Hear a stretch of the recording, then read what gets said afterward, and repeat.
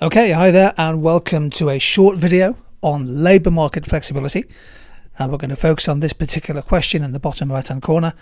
Evaluate the impact of changes in labour market flexibility. So what exactly do we mean by the term flexible labour markets? Well, it refers to the speed and the ability of a labour market to respond to one or more changes in the economy. And labour market flexibility is often seen as important for a strong supply side performance. So when we talk about flexibility, we might think about flexible skills of workers, the ability to move from one job to another, for example, flexible geographical location, so a high level of geographical mobility, perhaps also the flexibility in terms of the number of hours that people work per week, the length of their work contracts, flexibility of pay, and so on. Essentially, we're looking at a labour market where the conditions of employment can respond quickly to changes in the wider economy. The UK economy is widely regarded as having a fairly flexible labour market. What's the evidence for that? Well, there's various indicators we can look at. One is that there's been a significant rise in self-employment and home working. Indeed, around 5 million people in this country now are registered as self-employed. There's also been a big increase in part-time work.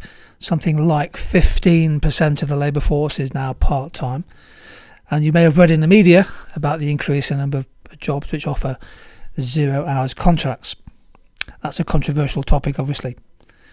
Many more people are working for employment agencies, and in many places around the UK we're seeing the emergence of a start-up accelerator culture, where often you have a converted workspace where lots and lots of small businesses are establishing themselves, setting up and trying to break into markets. Obviously the debate about Brexit is contemporary.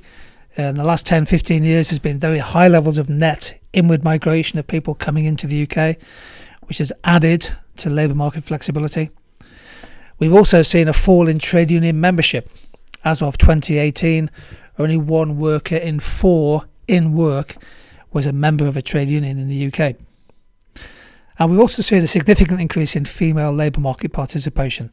The employment rate amongst women workers has increased, although of course the gender pay gap remains a significant aspect of labour market failure. So the question asks us to evaluate the impact of a flexible labour market.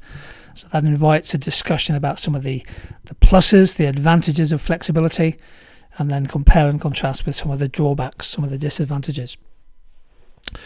So what might we include as disadvantages of a flexible labour market? Well, look at the evidence. The UK now has the lowest unemployment rate for well over 40 years. The current rate of unemployment at the time of this video in April 2019 is just 3.9% of the labour force. Linked to that is a technical concept called the NAIRU. The NAIRU, N-A-I-R-U, is the non-accelerating inflation rate of unemployment, and it's basically the rate of unemployment that we can reach without seeing a big acceleration in inflation. By some estimates, UK unemployment can now be which is about 4% of the labour force without there being a serious risk of inflation. And I think the flexible labour market may well have contributed to that situation. A lot of people are linking the flexible labour market to an improvement in the inflation unemployment trade-off as shown by the conventional Phillips curve. To what extent, for example, has the Phillips curve flattened in the UK over the last 10 years? Having labour market flexibility is also quite useful in helping the wider economy help to absorb external economic shocks.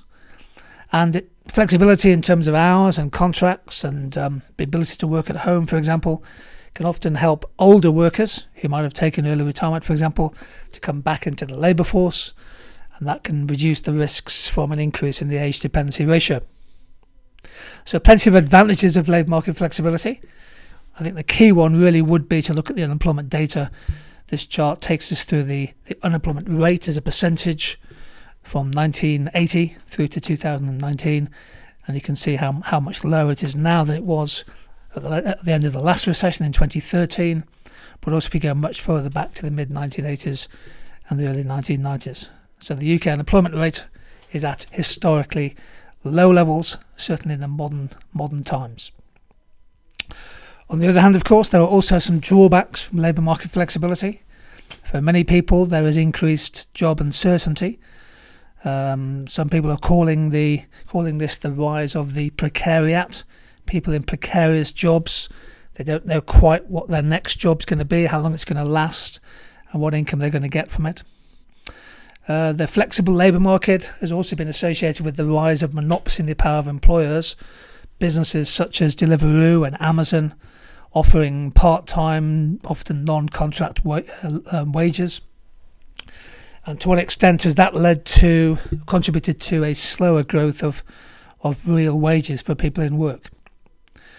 There's also some evidence that labour market flexibility has increased working poverty. Many people in part-time work have a job, but they're not earning enough to lift their family out of relative poverty, and therefore they still have to claim a range of welfare benefits, including universal credit. Some economists argue that a flexible labour market has also led businesses to underinvest in their workforce. So human capital hasn't developed as much, and that might be one factor behind relatively low productivity. And although the flexible labour market has undoubtedly, I think, increased the profits of many businesses because they can better match labour demands to the economic conditions, so corporate profitability has increased, but the big issue there is whether businesses are paying sufficient tax into the government. Or obviously there's the whole debate about corporate tax avoidance is something well worth watching. So lots of advantages, disadvantages from flexible labour markets. It's important to be able to evaluate the impact in terms of macro objectives, but also think about concepts and topics such as income inequality. Okay, hopefully you found that video useful. Thanks for joining in on this video on labour market flexibility.